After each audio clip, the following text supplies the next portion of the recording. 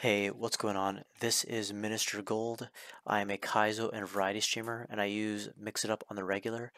This is a Mixitup tutorial on how to prevent bots and trolls from chatting in your channel and following you. There will be some limitations to this. This will only work, obviously, when you're running Mixitup. They can still follow you when you are not streaming, or at the very least, not running Mixitup, so keep that in mind. Other limitation is that if we don't know which patterns to look for in bots or in trolls, then they can still follow you initially, but once you put in that pattern of their username, then you can block them and ban them in the future. As long as that pattern stays consistent, we can continue blocking them and banning them when they make more usernames. But let's jump into it so I can show you what I mean. So click on the top left in the menu here, go to events.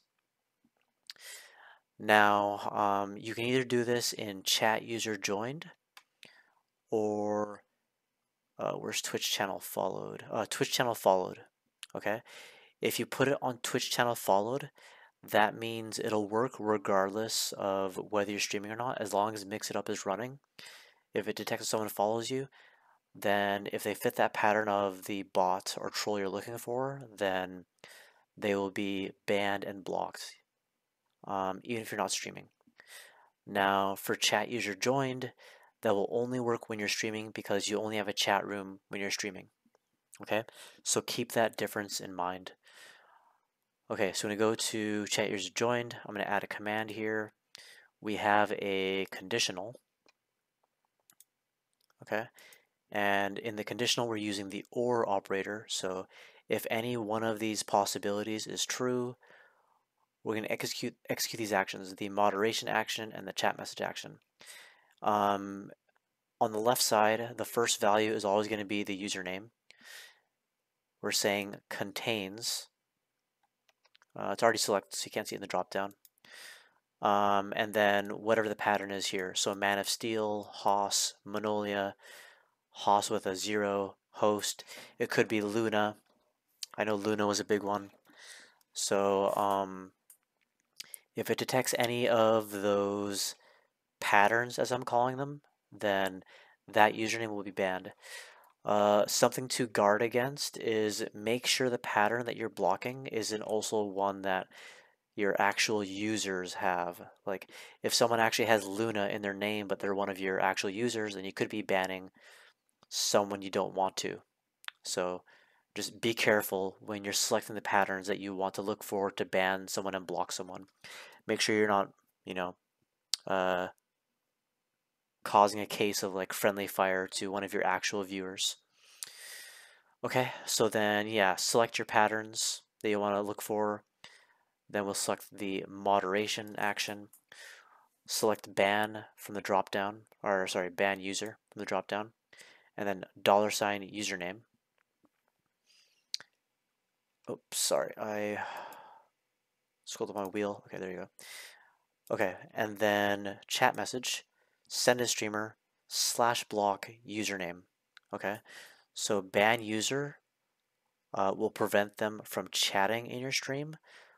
/block username will prevent them from following your stream. It'll actually remove them as a follower if they have followed.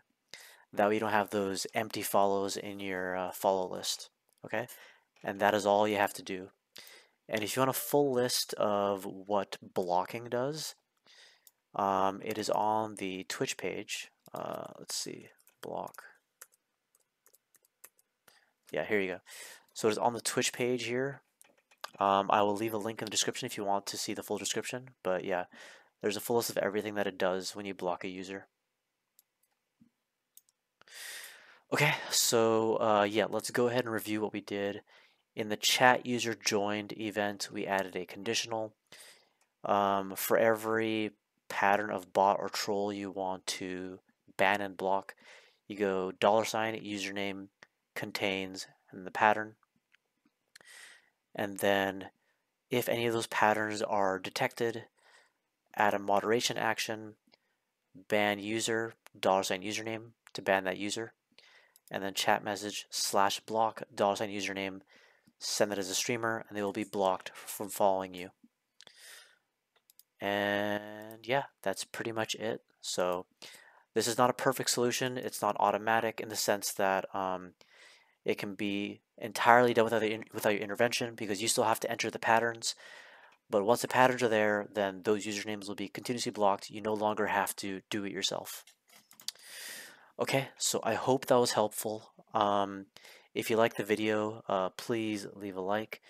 If you want to see more Mixitup tutorials, please subscribe. And if you have any ideas for what else I can work on for Mixitup tutorials, please let me know in the comments. And that is it.